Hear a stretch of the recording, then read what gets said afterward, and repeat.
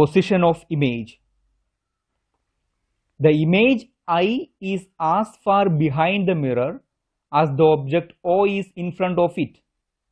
That is, the perpendicular distance of image from the mirror is equal to the perpendicular distance of object from the mirror. Let us prove it. Figure shows the formation of image of a point object O by a plane mirror M1. A ray OF incident normally on the mirror gets reflected by the mirror along the same path, that is along FO. Since angle I is equal to 0 degree, therefore angle R also is equal to 0 degree. The other incident ray OA gets reflected along AC such that angle OAN is equal to angle NAC, where AN is the normal drawn at the point A on mirror M1. The reflected rays FO and AC meet at a point I when they are produced backwards. The point I is the virtual image of the object O. We are to prove that IF is equal to OF.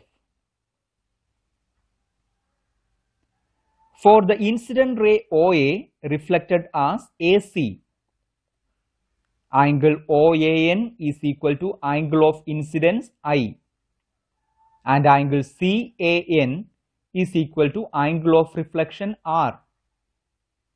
By the law of reflection, angle of incidence is equal to angle of reflection, or angle OAN is equal to angle CAN. But angle OAN is equal to angle AOF because they are alternate angles.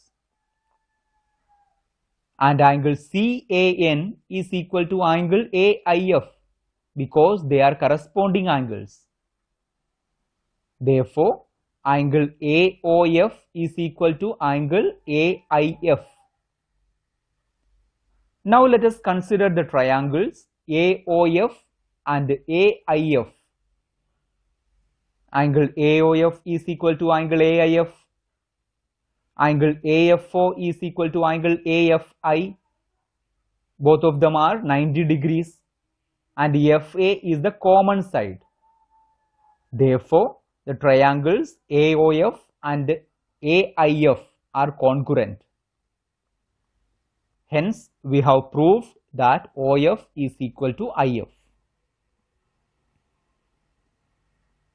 Thus, the image is situated on the normal drawn from the object on the mirror, and it is as far behind the mirror as the object is in front of it.